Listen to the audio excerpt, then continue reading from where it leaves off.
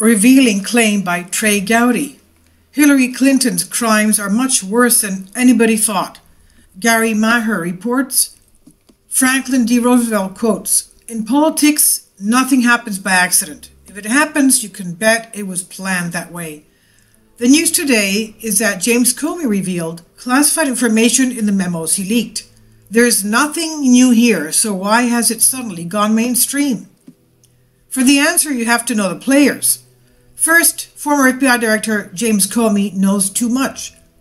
He did his best to navigate the swamp while he was the FBI Director, but Washington's criminal elite now needs a fall guy, and his handling of the Hillary Clinton email investigation angered people on both sides of the political divide, so he's the perfect sacrificial lamb.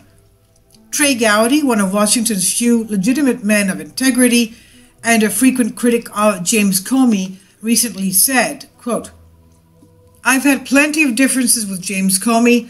I want to be really clear about that, but I think history is going to be much kinder to Comey over his July press conference in which he declined to prosecute Hillary than the Democrats were when he had it. I think he had access to information that, because he's a stand-up guy who's not going to disseminate classified information," well, he was wrong there, he did disseminate it, "although God knows everyone else is, he's not going to release it even if it casts him in a negative light," end quote. Trey Gowdy is talking about something we reported almost 2 months ago. After working the case for over a year, James Comey realized that damn near the entire government was involved. There was one agent who had intimate knowledge of the case, characterizing Comey's dilemma this way, quote, "There is enough for her and the entire government to be brought down. People do not realize how enormous this whole situation actually is. The problem is with the Clinton Foundation, as I mentioned, which you should just imagine as a massive spiderweb of connections and money laundering implications, hundreds of high-level people implicated. This case would explode into a million other cases if fully brought to light, and then we would be one agency competing against the entire government and a horde of other interests. It is a very tense and uncomfortable position," end quote.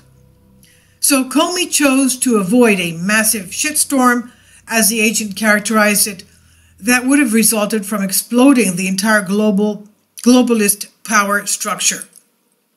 That is why Comey allowed Hillary and everyone close to her to scrub and then destroy their personal computers and devices rather than conduct a proper investigation in accordance with standard FBI collection of evidence procedures.